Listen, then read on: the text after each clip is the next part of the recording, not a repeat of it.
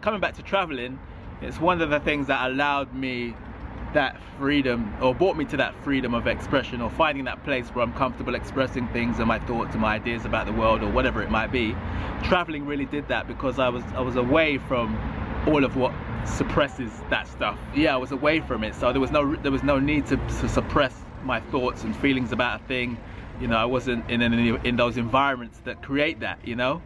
So I was able to then find a bit more of myself, or reunite with my inner self in a sense, and that stuff was able to come out because it wasn't, you know, held down, or for whatever reason. There might be only reasons that only exist in my head, but I was away from it all, and that traveling allowed that space for that stuff to form. I recommend traveling to everybody, man. That's what brought it about. Just that being, you know, in a different environments, you know, all together. Reevaluation, contemplation, you know, pondering, you know, all that reflection time.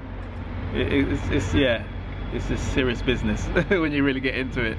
Don't get me wrong though, it's not something that I do with ease. It's not something that is like, it's becoming that way though, the more I do it, but it's not something that initially came like as second nature. I could just do that. It's a place that I've had to get to, and the more I do it, the better I get, the stronger I get, the more easier it is to do. That's what I love about it. I love that other people think, yeah, actually I got something to say, or I can express this, or I can do this, or it's just like an inspiration thing. I love that about it. I'll tell you another thing, you know, it makes you fear that judgment much less. It's almost a bit of a drug. You want more of it because of the high you get from letting that stuff go, like shedding stuff.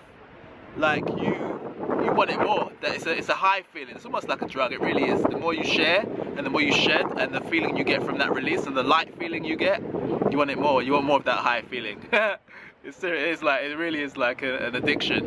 I've likened it to a hot air balloon, and you know the sandbags. Yeah, you drop them off and you go higher, and it's like that, very much like that. The more I do it, express myself, the closer I get to me, like what's really there. Like when you lift off all the stuff that you've been taught about, and you've been programmed to think you have to be like, or sound like, or act like stripping away all of that helps me get more to the core of what I'm really about, and that's what's happening. Shall we begin?